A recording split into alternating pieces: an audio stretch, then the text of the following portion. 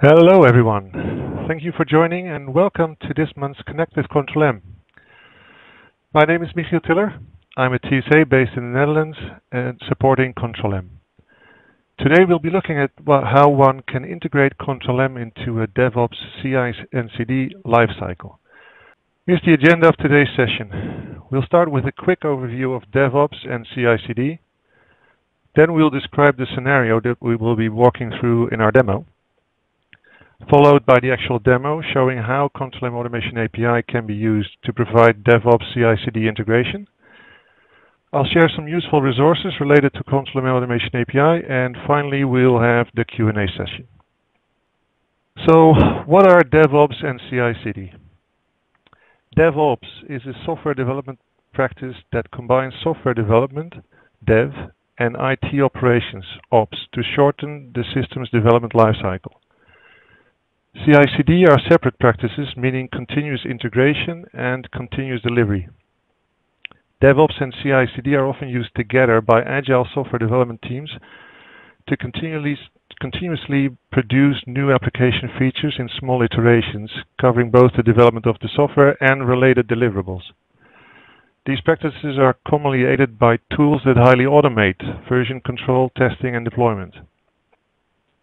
Control M Automation API provides the jobs as code approach to enable development of Control M jobs during the software development lifecycle, and it provides tools to automatically build, test, transform, and deploy the code. In our demo, we'll use a scenario of a developer that needs to build a process that downloads a file from a business partner, transforms and verifies that file, and then uploads the result to another partner. In their project, the developer is responsible for writing both the Python programs that do the transform and verification, as well as the Control M job flow. They'll develop the jobs using JSON code. The project has already largely been developed, but a new feature needs to be added. For version control, in our demo environment, we're using Git. The central repository is being hosted on GitLab. We use Jenkins for the CI and CD build pipeline. In Git, the currently accepted version of the project is named the master branch. In this example, the master branch is currently at commit A. To begin development on a new feature, the developer creates a new branch named change file and can then modify and test code without affecting the master branch. He creates a commit B and later needs to fix a problem with that code, creating a commit C. When all is tested OK and the new feature works, they create a merge request so that work on the new feature will be reviewed, and if it's accepted, it's merged back into the master branch. During that development workflow, Jenkins automatically picks up those commits the developer pushes to GitLab. When a development branch is pushed, the pipeline will automatically start a build and test of the new code. The build phase checks the validity of the job's JSON code, and the test phase runs all tests that the developer defined to test the project in a test environment. In our case, that means it runs the jobs in a Control M test environment and checks that they run as expected. Finally, when the master branch is merged, that creates a new commit, so a final build test is performed and then the code is deployed to, for example, a production or user acceptance test environment. So here we see our example project in GitLab, which is acting as the remote repository for our developer. It's quite similar to GitHub, which you may be familiar with. The folders and files belonging to the project are displayed here on the right. The scripts directory contains the Python programs that the developer wrote to handle the transformation and validation of the files. The tests directory contains those tests, the scripts that are used for automated testing. And the CTM jobs directory contains the JSON files that defines the job flow and the connection profiles needed for the file transfer jobs. So let's have a look at the jobs JSON definition file. As you can see, the code to define the job is actually quite short. Here you can see the JSON file is actually quite a simple structure, and it defines sections between curly brackets. The first section here is the default section, which defines attributes that will be common for all jobs that are defined afterwards. Then there's a folder which contains 4 jobs, and each job is actually quite short. It only has a few attributes, so only most attributes are optional, so you only need to specify the ones that are either mandatory or you actually want to change. So it keeps the code quite short. And finally, there's a Jenkins file in our repository which tells Jenkins how to build, test, and deploy this project. For this demonstration, we've chosen to use shell script directly in the Jenkins file using curl commands. These call the ControlM Automation API to build and deploy the JSON and run the automated tests in a test ControlM environment. The login credentials for Automation API are kept in Jenkins itself and automatically provided to this script at runtime, so the developer doesn't need to know the credentials for any of the environments used in the build pipeline. So we can again see this is a JSON-like format with curly brackets defining each section, and there's a build stage, a test stage, and a deploy stage, and each stage defines what needs to be done in that stage. So for example, in the build phase, we log into the ControlM Automation API and then performed a build and a logout at the end. So this step actually just verifies if the JSON code is syntactically correct. The test phase runs all the tests, and deploy actually uploads the jobs to a production or UAT environment. So let's pretend to be the developer and make a change. So this is the local PC of the developer. So the GitLab project is the remote repository, and here we've got the same project files on our local machine. And we can use the git command to see that currently the files we have locally are equal to the files that are on the GitLab. So our branch is completely up to date, it says. So the first thing we need to do is we create a new branch instead of masters to make our change. So now we change to a new branch, which means any file we now update isn't changed in the master branch but in a separate branch. So anything we do doesn't affect the master branch, which is currently live. So let's open the job JSON again. And let's make the change that's needed. In this case, we were asked to change the input file. So make the change. Right. And save the file. And now we tell Git to commit that change. Oh, that's the wrong command. Let me just copy the right one. Yep.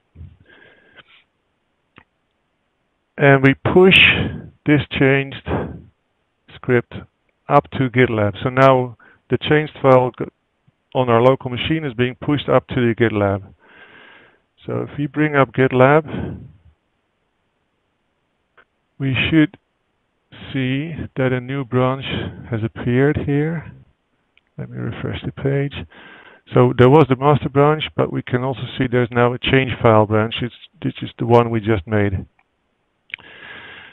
If we now go to Jenkins, we see there was the master branch here, which was built, but if we update it now, we see the new branch has appeared. So Jenkins has automatically picked up that the new branch was uploaded, pushed to GitLab, and it started a build of this change. So we can see it's done a build, which was successful. So the JSON code change didn't break anything in the JSON code, but the test has actually failed. And some of you might have noticed that I've deliberately made a mistake in the JSON code. So if you go back, there was a typo here, which obviously needed to be the same file name as the two other places where I changed it. So now the developer has fixed this problem, and we're going to push that fix up to GitLab again. And we'll see that Jenkins should automatically pick up that change again. Yep. So it's again, Jenkins is building the changed project and running the test again. So we can actually go and have a quick look at the test control M on which Jenkins is actually performing the test. Let's see. Right, so here we see the first set of jobs that were created on the test environment by Jenkins to test this job flow, and it obviously failed in the second job because the file name was wrong. And now actually it's running the second fixed job flow, and we can see it completely worked okay. So if you go back to Jenkins, we'll see the build has completed successfully.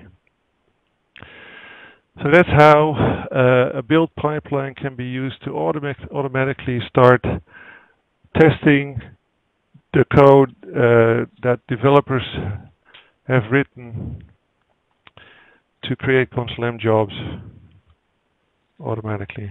So